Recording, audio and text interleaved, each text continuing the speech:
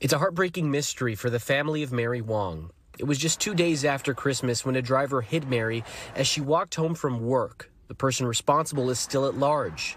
There's a lot of people that care for her, and they've taken that away. But police didn't have much to go off of other than this debris collected from the scene, fragments of a damaged headlight. Our detectives decided, hey, we need to share this as kind of a last-ditch effort. The photos were posted on X and eventually made their way to Jason Torchinsky. He's the co-founder of The Autopian, a car enthusiast online forum. He decided to make a post about it, asking readers for help. Like when you see an actor in a movie and you can't quite place where they've been before, it's that same kind of feeling where you recognize it from somewhere.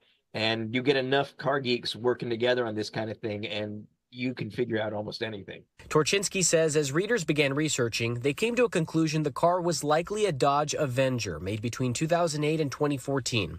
They shared their findings with Fairfax County Police, who have released this stock photo, the type of car they're now searching for. You kind of raise your eyebrow, could it possibly be? And then you see the two images, and you're like, oh my gosh, that's almost like a sure thing.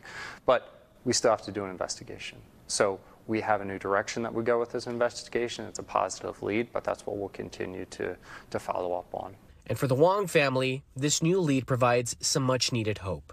There's a lot to hope for, and kind of at this point, we're just hoping for some sort of miracle or some sort of chance that someone out there just happened to be there or happens to know something that no one else knows. In Fairfax County, Mauricio Casillas, News 4.